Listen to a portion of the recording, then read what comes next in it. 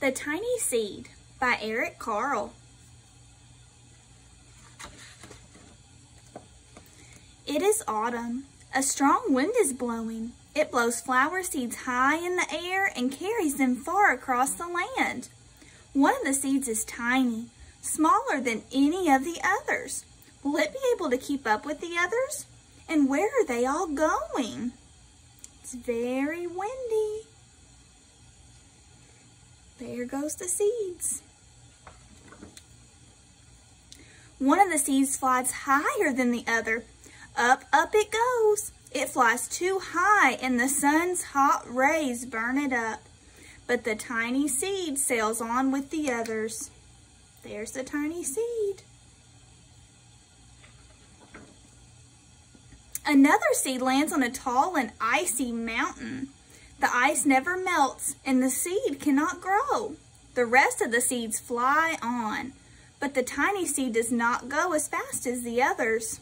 Do you see the tiny seed? That's right, there it is. Now they fly over the ocean. One seed falls into the water and drowns. The others sail on with the wind, but the tiny seed does not go as high as the others. What's in the water? That's right, it's a fish. One seed drifts down onto the desert. It is hot and dry and the seed cannot grow. Now the tiny seed is flying very low, but the wind pushes it on with the others. What is this? They grow in the desert. They're called cactuses. Finally, the wind stops and the seeds fall gently down on the ground. A bird comes by and eats one seed. The tiny seed is not eaten. It is so small that the bird does not see it. That's a big bird. Now it is winter. After their long trips, the seeds settle down. They look just as if they're going to sleep in the earth. Snow falls and covers them like a soft white blanket. A hungry mouse that also lives in the ground eats a seed for his lunch. But the tiny seed lies very still and the mouse does not see it. Can you find the mouse? There's the mouse. Now it is spring. After a few months, the snow is melted. It is really spring. Birds fly by, the sun shines, rain falls, and the seeds grow so round and full that they start to burst open a little. Now they are not seeds anymore. They are plants. First, they send roots down into the earth. Then, their little stems and leaves begin to grow up towards the sun and air. There is another plant that grows much faster than the new little plants. It is a big fat weed. And it takes all the sunlight and the rain away from one of the small new plants. And the little plant dies. The tiny seed hasn't begun to grow yet. It will be too late. Hurry! But finally, it too starts to grow into a plant. They're growing. The warm weather also brings the children out to play. They too have been waiting for the sun in springtime. One child doesn't see the plants as he runs along and oh, he breaks one. Now it can't grow anymore. He stepped on it with his foot. The tiny plant that grew from the tiny seed is growing fast, but its neighbor grows even faster. Before the tiny plant has 3 leaves, the other plant has 7. And look, a bud. And now it's a flower. But what is happening?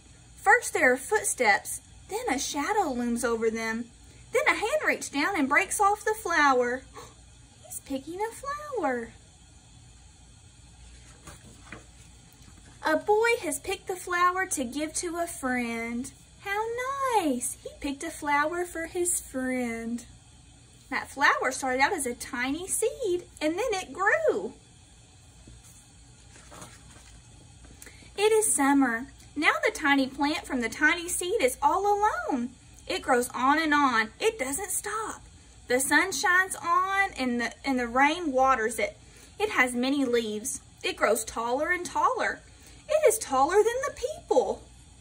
It's taller than the trees and it's taller than the houses. And now a flower grows on it. People come from far and near to look at this flower. It is the tallest flower they have ever seen. It is a giant flower. Would you like to see a tall flower like that?